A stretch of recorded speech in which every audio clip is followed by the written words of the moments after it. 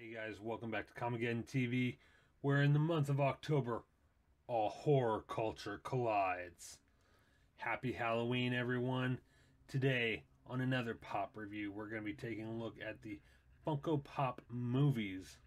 Number 3, Halloween Michael Myers vinyl figure.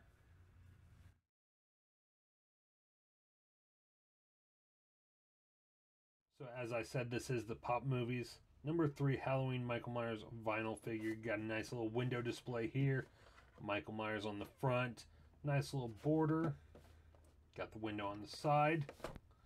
Got the display side right here with some blood spatter behind him. Then the back, you got Pop Movies Halloween number 3. Collect the entire line of Pop Movies super stylized vinyl figures. They'll thrill you. You got Michael there peeking out. Funko.com, 2010 Compass International Pictures, 1978 Falcon International Productions. For those of you who don't know, how the original John Carpenter's Halloween did come out back in 1978. Next year will be the 40th anniversary of Halloween. And what a fitting time, because next year also, Jamie Lee Curtis will be returning to the Halloween franchise with the reboot Halloween H4O. The last time we saw Jamie Lee Curtis as Laurie Strode was at the beginning of Halloween Resurrection, and before that was Halloween H2O just 20 years ago. So let's go ahead and open this pop up and take a look at Michael Myers. First things first, as with all pops, it is a clamshell. However, there are no snaps on the bottom or the top. There is also no stand, but he doesn't need one.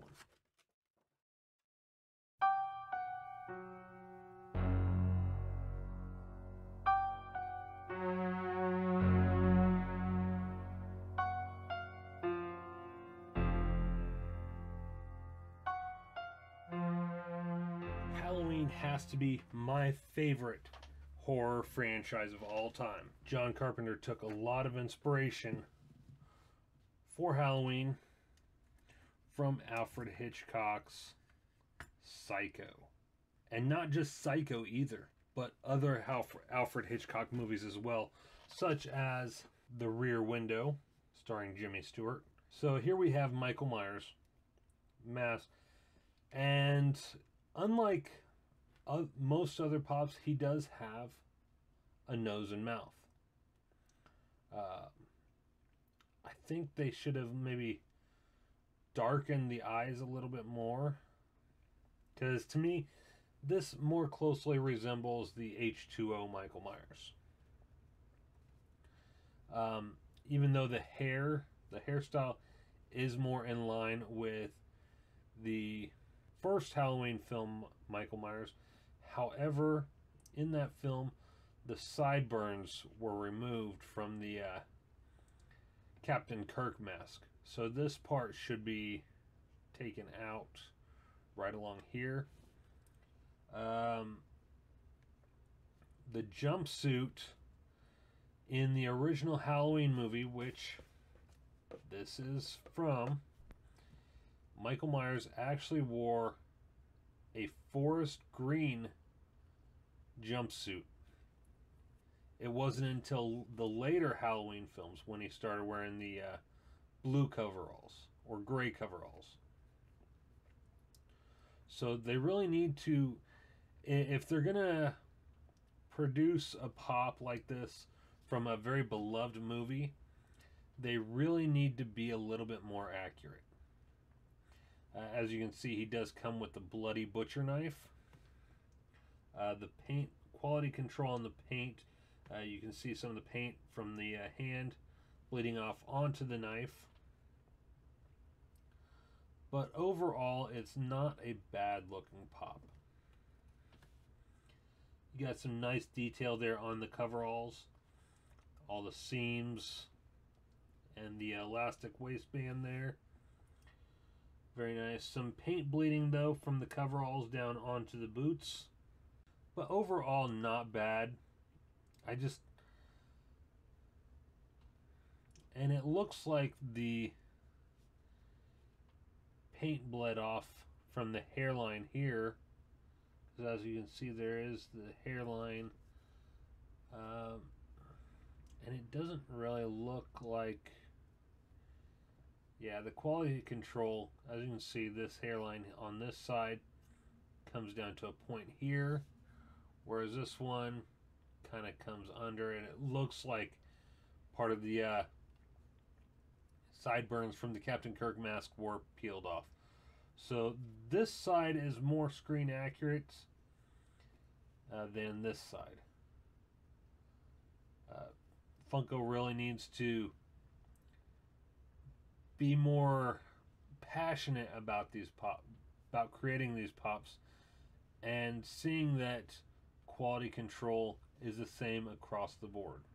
And you got some of the skin colored paint from the around the eyes bleeding off onto the black eyes themselves, at least on the one side anyway. Got the eyebrows there. I think they should have made the eyebrows a little bit more of a neutral angle, because that's how they are in the mask. And if you notice here,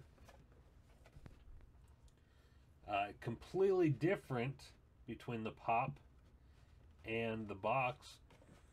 The box, it looks more like a chevron, like with Jason Voorhees' mask, where the eyebrows go. But on the pop itself, it's thin eyebrows. So I'm not sure why they did that. Also, it looks like on the display side, his arm is more out to the side rather than just kind of in a neutral position. And in the movie, Michael always carried the knife straight up. He never carried it straight down like this, unless he was going to actually stab someone in the downward. It was always straight on. So just like with the Bob death, he stabbed him straight on. I don't think in the original Halloween there was ever a scene where he was carrying the knife like this, or even stabbing in this manner. So I could be wrong. But I really wish that if Funko is going to release official pops based on official licensing and everything, they would be a little bit more accurate with it. You know, the eyebrows, the knife, the hair, the mask, the eye holes needs to actually wrap around the blue or the eyeball itself rather than showing skin. If they want to leave this Michael Myers like this, then they need to promote it as an H2O Michael Myers. But then we run into the problem where in H2O his hair is more spiky, more spiked up. So yeah, their artists really need to work on staying true to the design that they're given, rather than taking liberties. Overall, it's not a bad pop at all. I waited a long time to get this guy because I wanted to make sure to do the review, that I wouldn't be tempted to do the review until Halloween. And of course, with this Tuesday being Halloween and Pop Review Day, what better time than to release the Funko Pop Movies #3 Halloween Michael Myers vinyl figure than on Halloween Day itself. I'm Shannon for Comicgeddon TV, guys. Have a happy and safe Halloween, and I'll see you again.